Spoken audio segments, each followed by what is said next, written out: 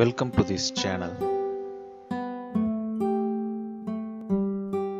In this video, we are going to see two things. First one, how to create wooden knots. Second one, how to create splines and how to modify the splines with the help of Bezier and Bezier Corner in 3DSMAX. Let's jump into the tutorial. Next to that create button, we have shapes. Under shapes, we have splines. Here I am clicking on ellipse button. Go to top view. Using mouse, click and drag to create ellipse. Select the move tool and align the spline to the wooden sticks. Go to wireframe view and select the scale tool. Resize the spline so it covers the wooden sticks. Then change to perspective view and make the adjustment. To edit spline, go to the modify panel, right click and select editable spline. In that, select vertex. Change the viewport into shaded view. Select the vertex point and make the adjustment.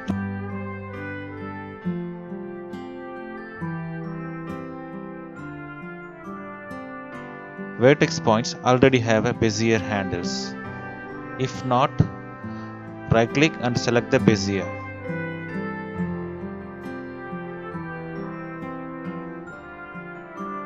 Using the Bezier handle, align the spline to the wooden sticks. In this vertex point, I can move only to y-axis because in Gizmo, y-axis active. To activate Z and X-axis, press the common box in Gizmo and do the adjustment. In this vertex, activate Z and Y box in Gizmo and do the adjustment. To adjust the Bezier handle independently, right click and select Bezier Corner. Now the handles can be adjusted independently. You can change to Bezier and Bezier Corner anytime as you need it. If you want to adjust the handle in all three directions, activate the tiny box located in the middle of the gizmo. After adjusting this spline, in Modify panel, under Rendering, select the checkboxes. Enable render, enable in viewport. We can change the shape of a line by pressing rectangle.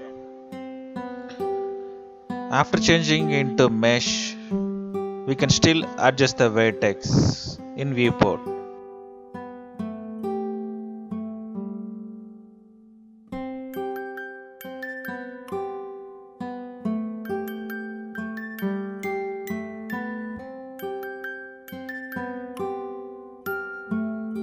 Once alignment is done, apply Turbo Smooth in modifier list.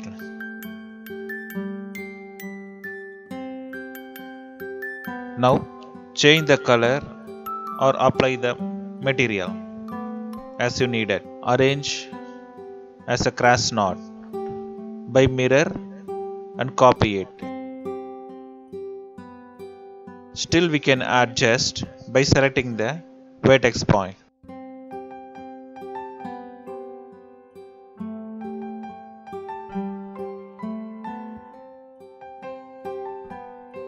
Now the wooden knots are ready.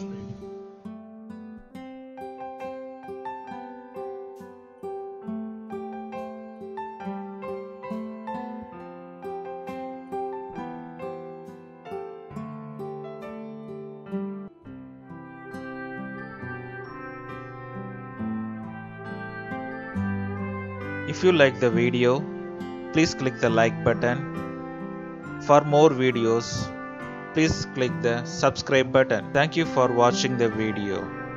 Have a great day.